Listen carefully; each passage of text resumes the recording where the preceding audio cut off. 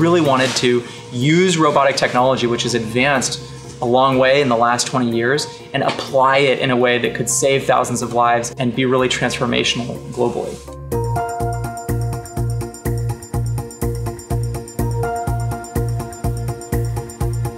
We can load about 1.5 kilograms of medicine into each plane, and when the plane leaves the launcher until the moment it returns, it's operating completely autonomously.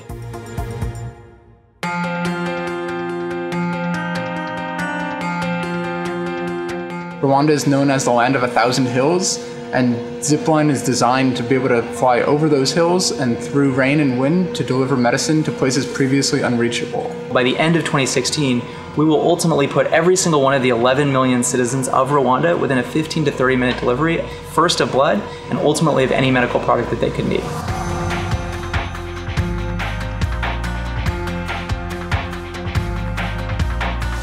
All they need to do is send a text message saying we need X or Y to save this person's life. They'll be able to step outside, watch the vehicle come by, and literally deliver what they've ordered.